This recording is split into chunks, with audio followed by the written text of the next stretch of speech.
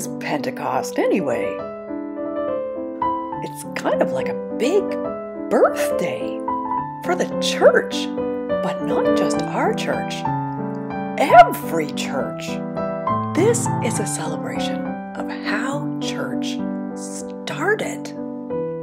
When Jesus went up to heaven, he knew that the disciples were going to be pretty lonely for him.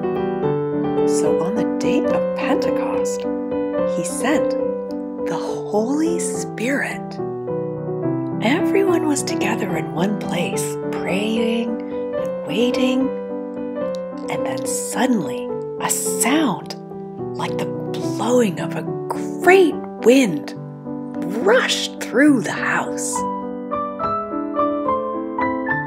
And something that looked like a tongue of flame landed on each person, and they began to speak in languages they didn't even know.